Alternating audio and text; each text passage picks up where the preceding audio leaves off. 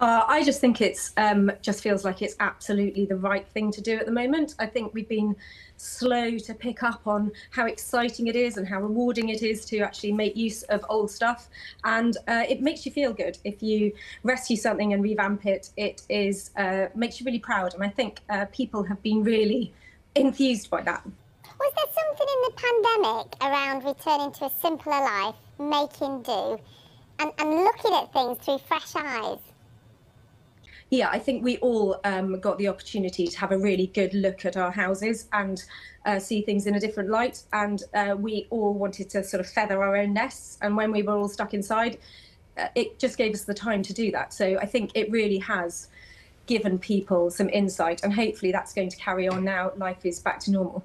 Sarah, morning to you, it's Charlie here. Inevitably, I'm rather carefully looking at your home behind you, and I'm wondering if anything I can see has been upcycled or recycled or any of that stuff. Can I see any evidence?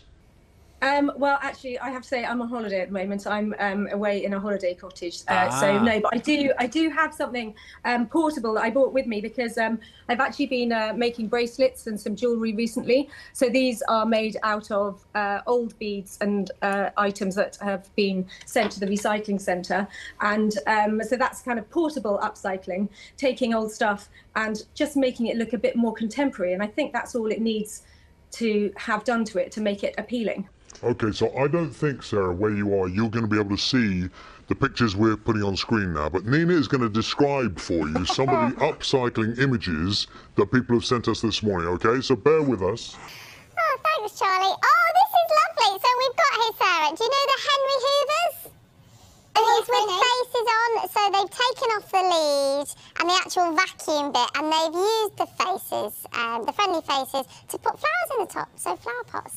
So the next one is, this is Janie, who's upcycled her old tyres. So we've got old tyres that have been painted pink and turned into garden seats. So it's got a kind of mesh across the top. So there's one on top of the other, and you've got a kind of a chair. I'm not thinking that's the comfiest place to perch, but well done anyway. Jan has furnished a new home for Hammer the hamster. So what we've got here, Sarah, is an old TV stand, you know, with the glass sides. She's put a little hamster run in it, lots of sawdust, a perfect little playroom for the hamster.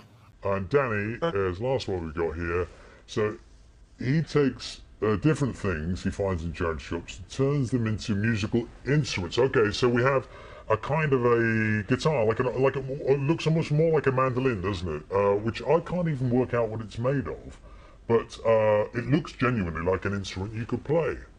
It does. Quite ambitious. It does. We've not heard him play it, so we can't say necessarily whether he does play it. Sarah, we've been discussing it. Is there a bar for upcycling? Charlie thinks it has to be something that's been completely repurposed and changed into something different. Can it just be something that you repainted, polished up from a charity shop? Absolutely. I think anything that gets reused is you can count as recycling. I think saving stuff that is going to be thrown away absolutely counts. So no, just thinking a bit more carefully about our rubbish and things that we might throw away. I think that counts as upcycling.